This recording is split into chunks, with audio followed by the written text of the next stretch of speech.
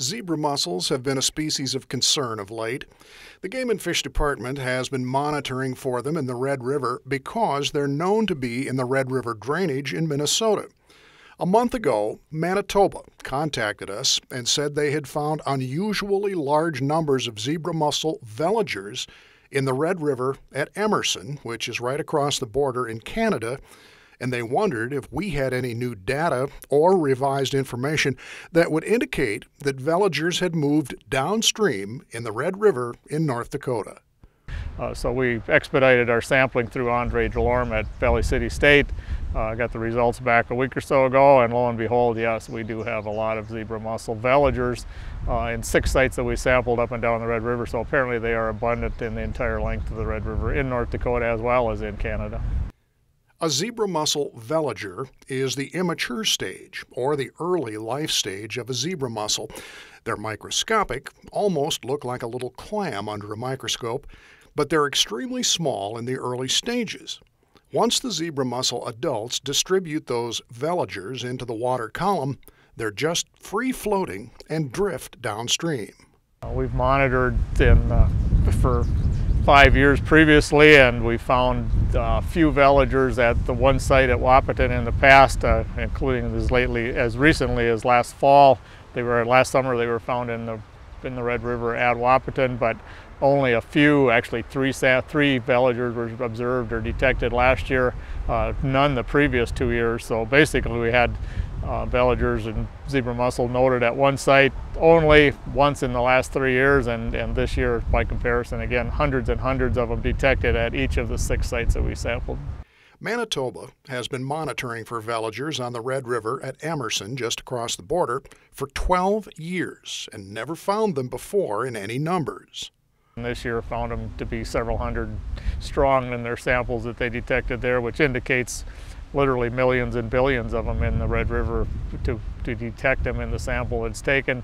There's obviously reached a critical mass someplace or another. There's some source of veligers as an adult population that's been established either in the Otter Tail River or in the Red River itself. We're certainly going to be doing some more looking for some sort of source of adults that could produce this number of veligers. There really isn't much we can do about it since the Red River is so large with such a large volume of flow, and since there's an established population in the Otter Tail River that will yield veligers into the Red River every year. They're going to drift down in. Again, there's no real good treatment method for zebra mussels or veligers. We basically have to just recognize that they're there and then do our job and do as well as we can to prevent their movement into other water bodies.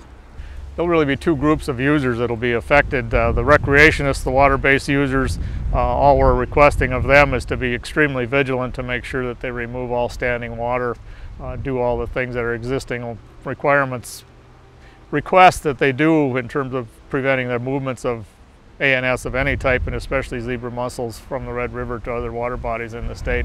That's critical. The other thing that may be impacted and certainly will down the road, I suspect, is that the water intakes on the river, the municipal intakes, the city water supplies, and other uses of Red River water will be affected by veligers too, since they've been known to get extremely abundant as adults and plug water intake lines and pumps and things. So I suspect the water users of the Red River will notice if these populations develop in great numbers in the Red River itself.